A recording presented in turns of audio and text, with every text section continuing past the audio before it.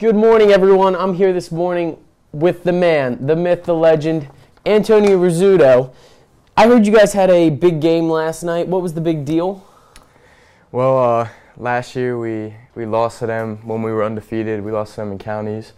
So, I mean, it was a big game for us, and we're undefeated this year too. So we had to beat them this year, and it was a good win for us last night. So they're a pretty tough team. What makes them such a tough competitor?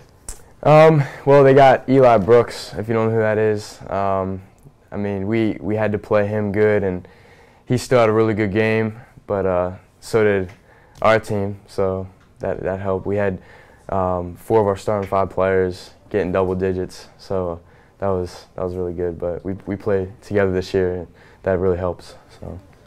You guys had a really strong game. What was the atmosphere at the game like? Atmosphere was great. Every time we scored, the student section was going crazy and stuff, and we owe a lot to them because, I mean, that gets us going when you guys get crazy. So, yeah, the atmosphere was crazy. Sold out game, and yeah, it was crazy.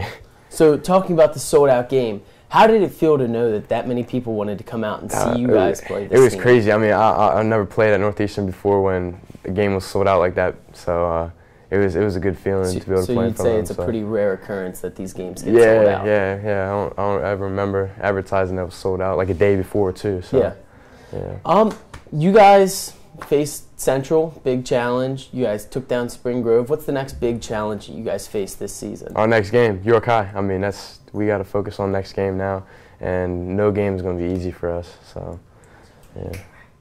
Keep pushing through, and good luck this season. Thank you. That's all from all of us here at High Street Morning News. We wish you a great day and stay classy, Northeastern.